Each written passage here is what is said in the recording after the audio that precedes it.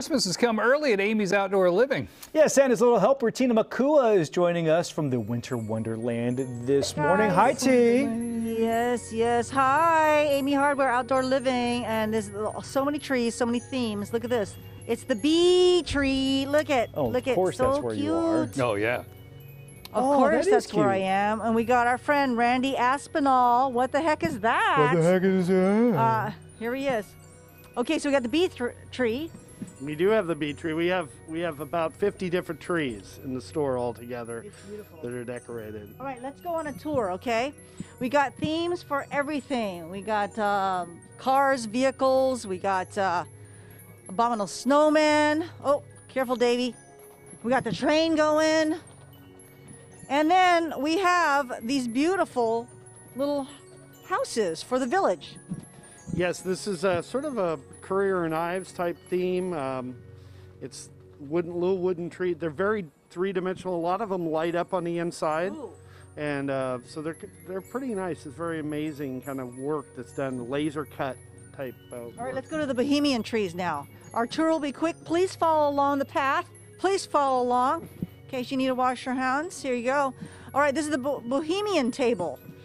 Yes, so it kind of fills in with all the other things that are going. It's very popular right now. I mean, we have your yurts, your llamas, your all sorts of interesting characters and things that VW bus even. Yeah, now let's go to the Jimmy Buffett tree. Look at this. And you said some of the people go and plan this way back in January, right? Right. The designers, generally what they do is right after Christmas in January, that's when the first shows begin, and they begin looking for what they're going to build a tree out of. Usually by the time they're done, those 3 or 4 days of initial shows, they already know what their next year's trees are going to be. Oh, Down to the shiny stuff on the ends. I mean, they pick everything out specifically. Here's the thing, he says, okay, do they start just decorating wherever you want to decorate? What's the answer? No, they start at the top and they work their way down, because quite often putting the thing on the top is the hardest part of decorating the tree.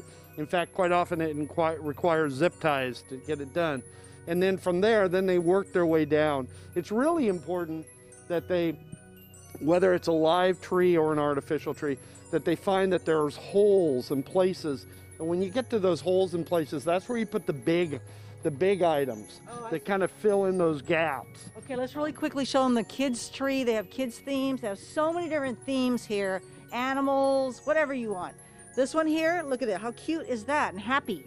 It's a very happy tree. All kinds of wonderful little things that inspire the children. And then over here, we have the space tree. All the little spacemen, the little dogs, the little animals, spaceships, the spinning solar little. On the wall, Davey, look at all the decorations on the wall too, right there. See, Code, you'd like that one. Okay, and they have a lot of different themes, again, over at Emigh Outdoor Living, if you want to check it out. And the prices range all over the place. I don't know, $11.99 all the way $19.99. It just depends on which one you're looking at. Look at them. Beautiful. Thanks, Randy. Thank you, Tina. All right. Tina, we should send Jordan in there and just see if he passes out. Seriously, just I was thinking overload about for him. too. Just too much. All right, Tina, thank you very much.